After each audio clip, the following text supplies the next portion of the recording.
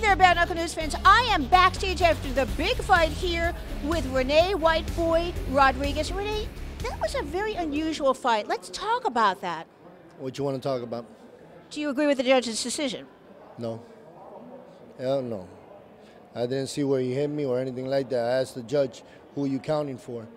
He says, you don't know what I'm counting for. I said, no, I tripped. Okay, then you're done. I said, all right, then f you then.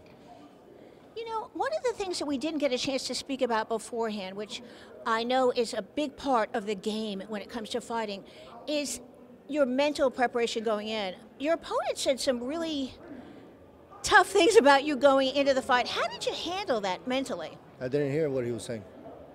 I don't have to hear what he has to say. When we get to the ring is when we get to the ring. Why would I let you even get to my mind? You don't want to get to my mind. We gangsta over here. You know what I'm saying? But besides that, I didn't pay attention to what he was saying. But, you know, it is what it is. It was his day.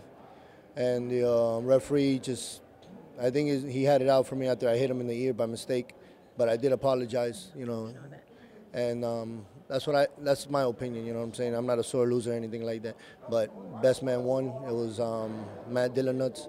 And, you know, you have to give it to him.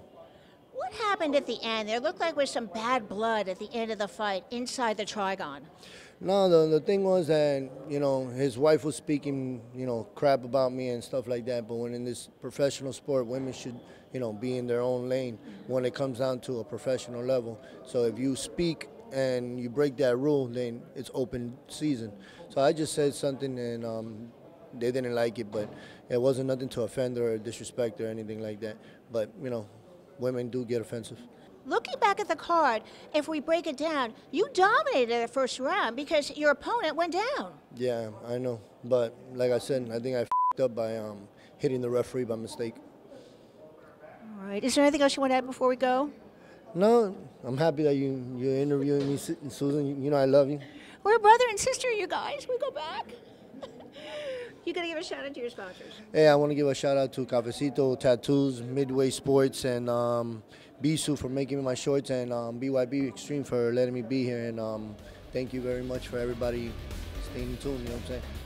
All right, Whiteboy, we look forward very much to seeing you back in fighting in the Trigon.